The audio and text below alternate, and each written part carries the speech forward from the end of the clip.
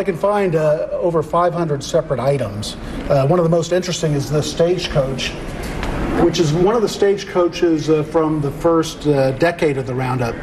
It's an original. It is an original, unrestored stagecoach. Wow. And it's quite stunning. It's actually used in the Westward Ho Parade, which is part of the Roundup every year. And I have to say, it's in pretty good condition. It's been through a lot, I can imagine. So. Yeah. We don't know for sure that it was used in the early stagecoach races, but I will say those races were among the most exciting and dangerous events that they used to have. And you were also telling me that if you're not interested in rodeo, then you shouldn't not come to see this, because there's so much more to it than just rodeo. When I worked on the book, I quickly came to realize that the Roundup is about much more than the rodeo that occurs.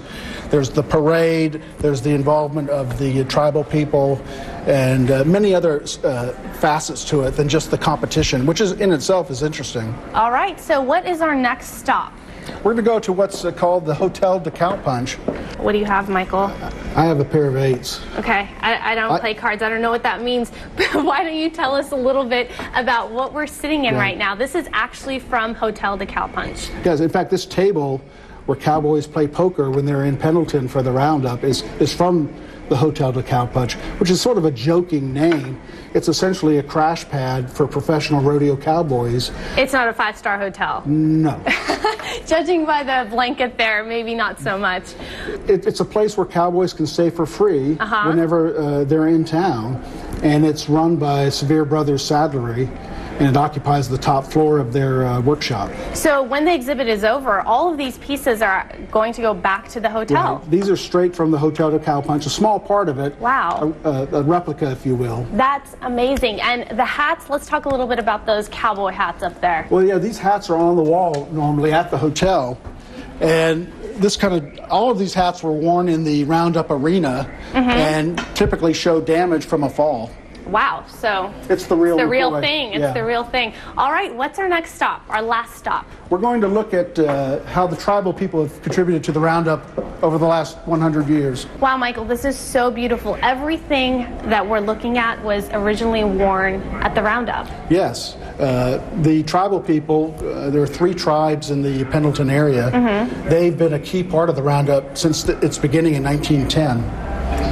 And so all of these pieces at one point or another were actually worn. Well, this outfit on the female mannequin belonged to Melissa Parr, who was a 5-time American Indian beauty contest winner, and she was queen of the Roundup in 1932. Wow, that's amazing. And we also have a little tent going on here. I'm guessing that the pieces inside that tent are also original, maybe minus the sleeping bag. Well, what the teepee represents is every year for 100 years, the tribal people have come to the Roundup grounds and camped. And so any typical year, there's 200 to 300 teepees throughout the week of the Roundup. And aside from what you've shown us, there's so much more to see. What else would you say really makes up this exhibit? You were talking a little bit about the cowgirls. Yes. And how we can take a look at some of what they originally wore as well.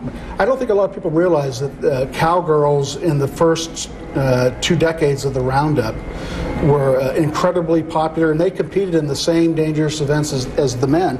They were really America's first female professional athletes, and they were celebrated in New York City, London, Australia, and then their role came to an end in 1929 when a woman was killed at the Roundup in the bucking contest.